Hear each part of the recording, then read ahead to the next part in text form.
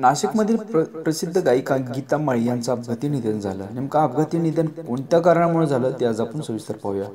गीता माळी गेल्या 3 महिन्यापासून अमेरिकेत होत्या। आजच त्या भारतात परतल्या आणि मुंबईच्या विमानतळावरून ते थेट नाशिकला येत होत्या।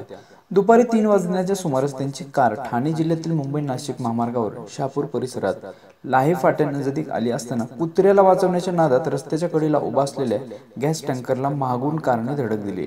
या अपघातात गीता माळी आणि विजय माळी गंभीर जखमी झाले। त्यांना तात्काळ शहापूर येथील ग्रामीण रुग्णालयात दाखल करण्यात आलं, मात्र डॉक्टरांनी गीता माळी यांना मृत घोषित केलं आणि त्यांच्या पतीवर सध्या उपचार सुरू आहेत। गीता माळी हे मुंबईहून नाशिककडे जात असताना शहापूर येथे गॅस टँकर आणि त्यांच्या कारची जोरदार धडक झाली। या अपघातामध्ये गीता माळींचं निधन झालं असून त्यांचे पती मात्र विजय माळी जखमी झाले असून यांना शहापूर रुग्णालयामध्ये दाखल करण्यात आले। या घटनेची माहिती मिळताच पोलीस हे घटनास्थळी दाखल झाले। या प्रकरणी गुन्ह्याची नोंद करण्यात आली असून पोलीस अधीक्षक तपास करीत आहेत।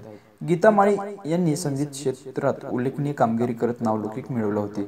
त्यांच्या अपघाती निधनाने कला क्षेत्रात शोककळा मात्र पसरली गेली आहे।